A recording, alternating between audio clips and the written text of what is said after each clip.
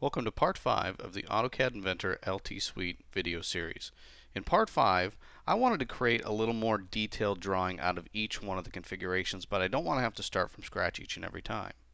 So in this example, what I'm going to do is I'm simply going to create a new sheet, copy the drawing views that I want to place on each sheet, and literally just paste them in there. Now once they're pasted in there, I double-click to edit the view.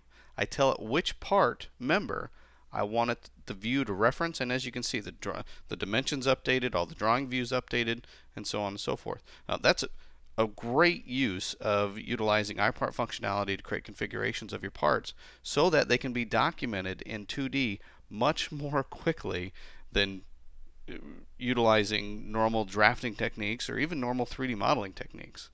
Now let's flip this over to AutoCAD LT and let's see what the recipient of this native DWG is going to see. Now, once he opens up the drawing, literally down at the bottom, flip through all the tabs for all the different sheets, and they're able to view, measure, print, just the same as they were with their traditional AutoCAD LT drawings.